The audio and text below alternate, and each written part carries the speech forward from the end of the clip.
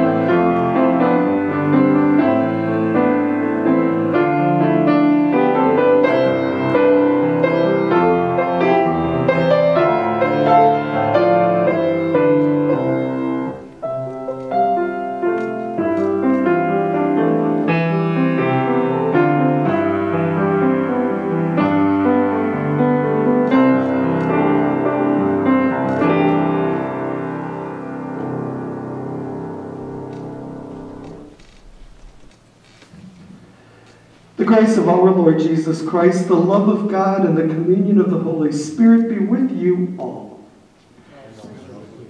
And let us pray.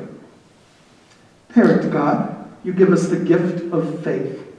May we uphold that faith by putting it into action as we love you and love our neighbors.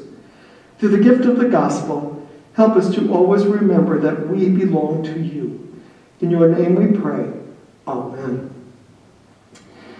And the reading today comes from the 22nd chapter of the Gospel of St. Matthew.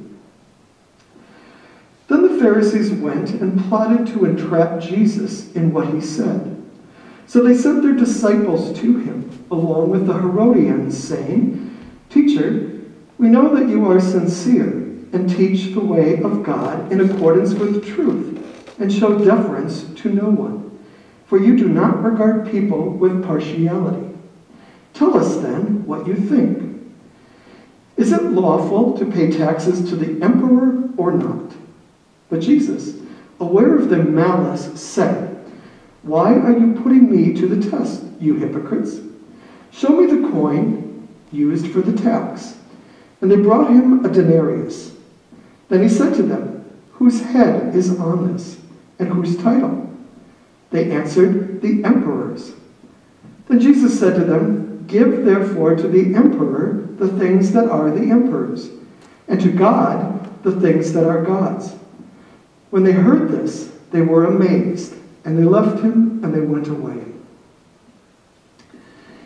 Give to the government the things that belong to the government, but give to God the things that belong to God. Humans are God's coin. We belong to God because we bear the image of God in creation. Because of that, our life consists of something far greater than an abundance of possessions. Because we, each one of us, bear the image of God, we are called to live in accordance with God's will. And living in accordance with God's will is what we give back to God. God's will includes forgiveness, justice, seeking justice, showing mercy, loving, and having faith. We are called to have faith. We're called to trust in this gracious God. So for the past 19 years here at Lakeview, my entire time here, and in a bittersweet way, this is my last opportunity for confirmation this year, these students, because I will be retiring. But for the past 19 years, actually that makes this the 20th year, because it was 19 in November, students have been required to write a paper talking about their faith. They've all done it. And this year is no different, even though we have a pandemic. So it's somewhat unusual for those of us adults to sit down and to actually seriously think about the faith that we often talk about and claim that we have and claim that we live by. It's unusual for us to really think about what it means to have faith. There are no wrong and there are no right answers because everyone's faith is shaped and formed in different ways. But the common denominator is that our faith is grounded in God. That's that gracious God in whose image you and I have been created. So this morning, just like every other year, I'm going to invite Matthew Heglin forward to share his faith paper with you this morning. Matthew, you may come up and you may remove your mask because we want to see what you look like. I forgot. I'll just wait to make sure you're okay. Take your mask off.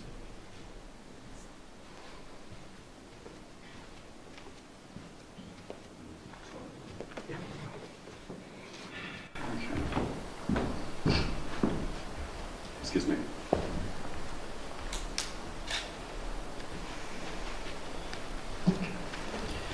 To me, wait, is this on?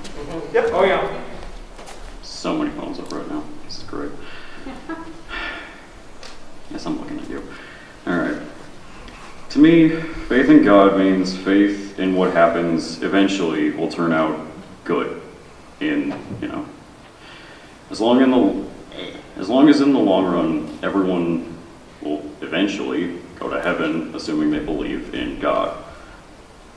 He has a plan for all of us. He controls our fate and interactions with others in our lives. Faith in God means we trust what happens will be an important part of our destiny. Along this line, I believe that faith in God means that we should know He's looking over us and protecting us from what exists that may harm us.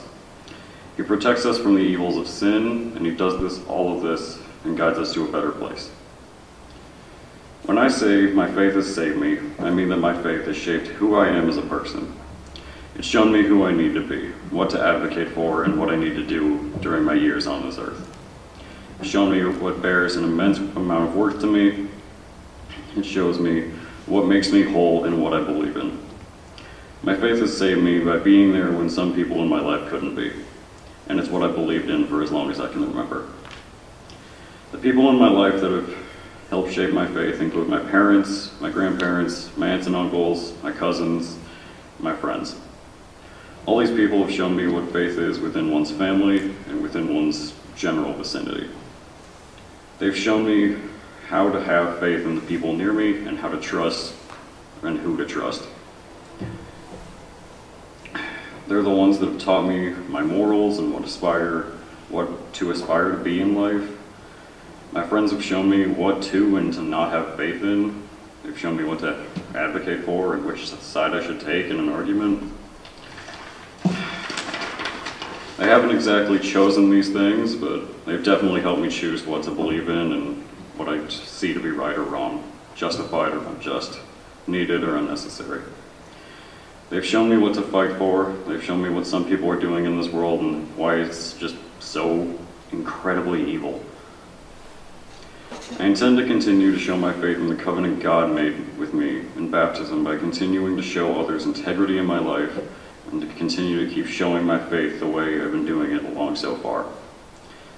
I'll continue to show this by being an example of God's teachings, helping those in need, and showing generosity to others in my life.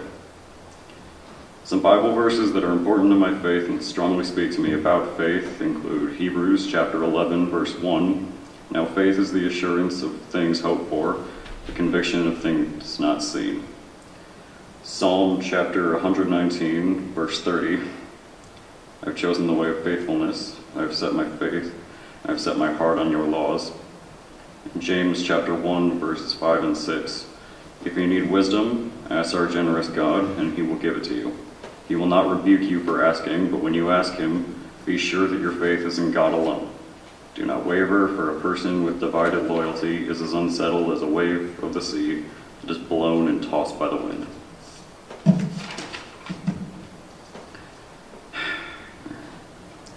A specific incident in my life that has affected my faith and shown me faith by other people was the time I crashed my bike and I passed out. This happened about 3 years ago, August, and it was pretty close to here. It was Wheeler Road. I was with Alex.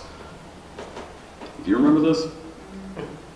Well, that's good, maybe? I don't know. Whatever. Like, right as we were turning onto it, I felt this weird sort of sinking feeling in my stomach. Sort of like right before doing this. Suddenly everything got fuzzy and dark, and I felt, because, I was moving somewhat quickly, I landed on my right side and I was scraped up for a while. Thankfully, a nearby really amazing Samaritan saved me. He bandaged me up, made sure I could move, got me water. I think he fell right after he got me bandages and stuff. That's pretty funny. He made sure I could get home safely, made sure I could still physically move, and I did. It just kind of sat there for about a week. It was during the summer, so it wasn't too bad for like school and stuff. And I know that during that moment, God was looking over me and protecting me from most of the injuries I could have received during that crash.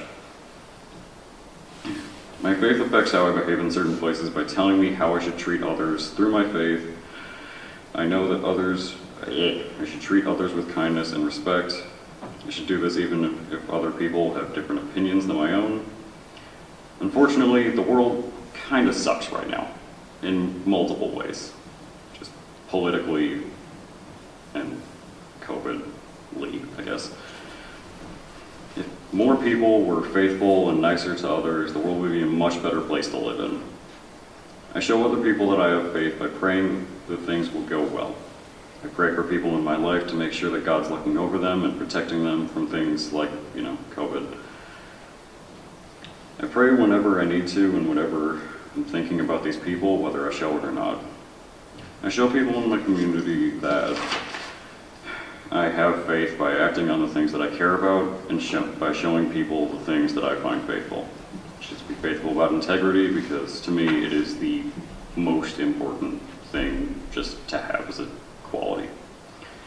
I like doing the right thing because I know it helps me and the people around me, because in the long run I just hope that I help a lot of people by carrying through my faith.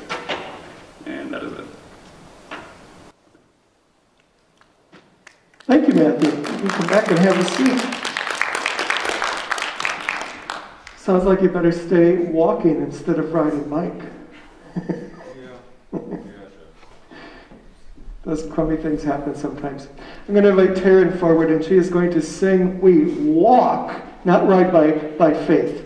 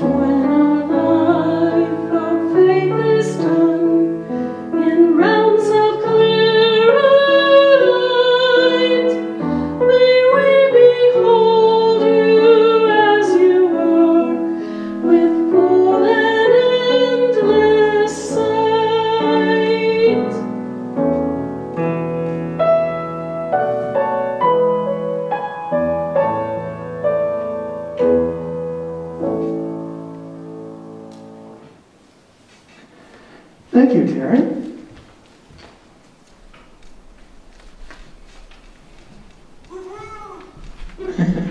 He forgot to mute, I think.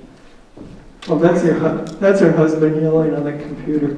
We try to ignore him. Are you all warm enough? Good, because we just spent $50,000 to put a new boiler system in the sanctuary, and you can tell because we're having consistent heat, unlike many previous winters. So we kind of have to adjust the temperatures because I am roasting. So you can tell Todd whenever he gets up that the heat is working well. And dear friends, we give thanks for the gift of baptism and for Matthew Hagland. one with us in the body of Christ, who is making public affirmation of his baptism this morning, and therefore I will call him forward to come and stand right here. You may as well drop your mask, because we want to see your mouth. Matthew, I have some questions for you. First, I ask you to profess your faith in Christ Jesus, reject sin, and confess the faith of the church. Do you renounce the devil and all the forces that defy God? If so, answer, I renounce them. I renounce them. Do you renounce the powers of this world that rebel against God? If so, I renounce them. I renounce them. Do you renounce the ways of sin that draw you from God? If so, I renounce them. I renounce them. And do you believe in God the Father, in Jesus Christ the Son of God, and in the Holy Spirit? If so, answer with the Apostles' Creed.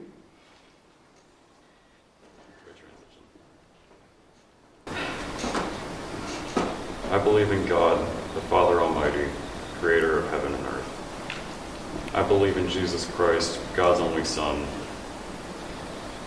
our Lord, who was conceived by the Holy Spirit, born of the Virgin Mary, suffered under Pontius Pilate, was crucified, died, and was buried. He descended to the dead, and on the third day he rose again and ascended into heaven.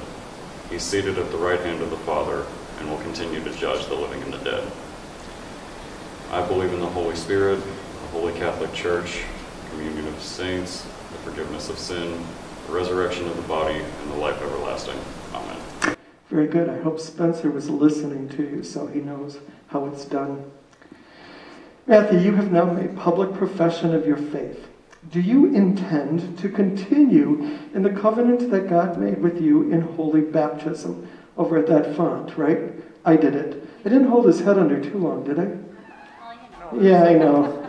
Something went wrong in there. So. I put too much oil on it, dripped in your eyes.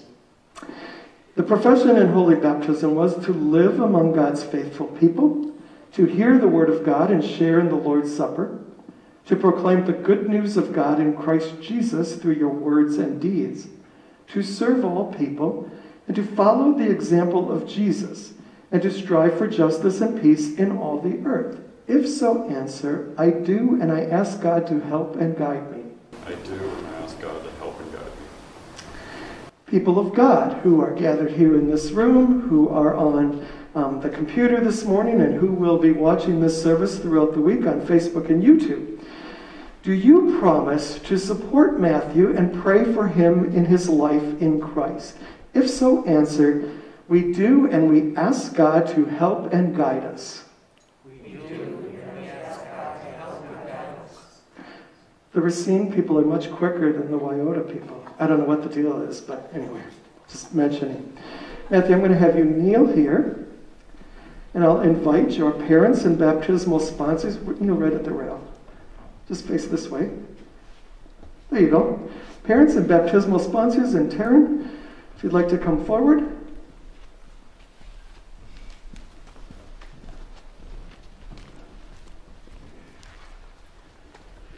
Sure. Step right over here so that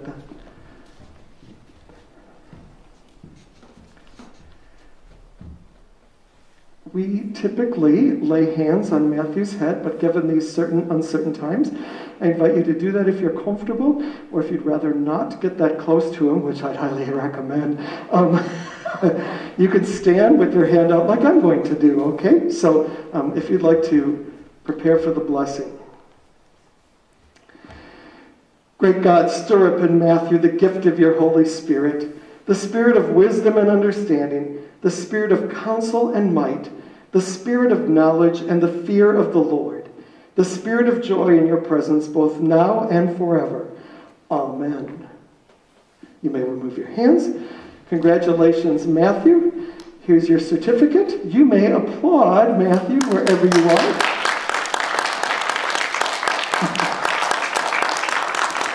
As he returns to his seat with all the rest of you. You too. Yeah, I know.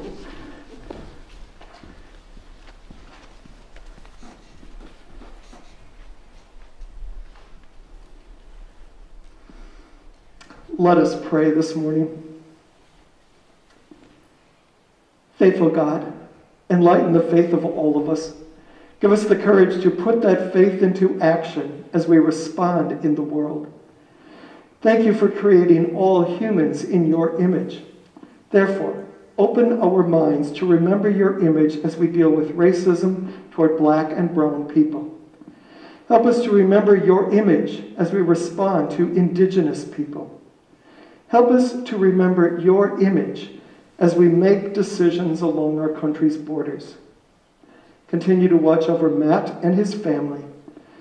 We lift to you the people of Louisiana who have been inundated with storms, flooding, and wind. Bring hope to that area. Bring relief to the victims of fire on the West Coast.